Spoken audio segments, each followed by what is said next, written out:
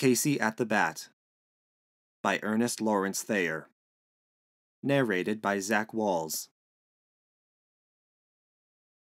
The outlook wasn't brilliant for the Mudville Nine that day. The score stood 4-2 with but one inning more to play. And then, when Cooney died at first, and Barrows did the same, a pall-like silence fell upon the patrons of the game.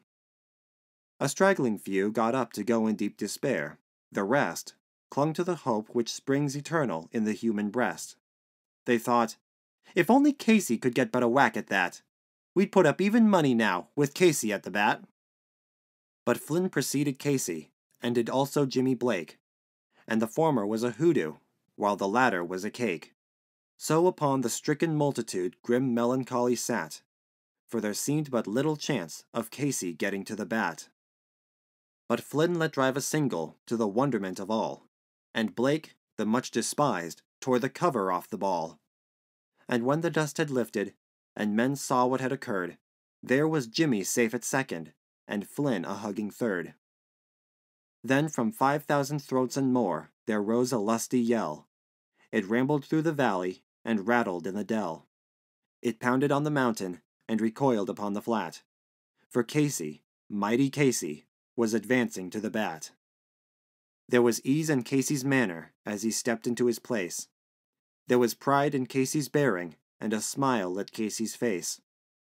And when, responding to the cheers, he lightly doffed his hat, no stranger in the crowd could doubt 'twas Casey at the bat. 10,000 eyes were on him as he rubbed his hands with dirt. 5,000 tongues applauded when he wiped them on his shirt. Then, while the writhing pitcher ground the ball into his hip, defiance flashed in Casey's eye, a sneer curled Casey's lip. And now the leather-covered sphere came hurtling through the air, and Casey stood a-watching it in a haughty grandeur there. Close by the sturdy batsman the ball unheeded sped. "That ain't my style," said Casey. "Strike one," the umpire said.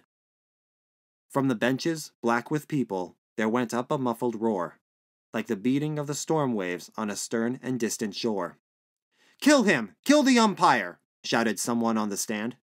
And it's likely they'd have killed him had not Casey raised his hand. With a smile of Christian charity, great Casey's visage shone.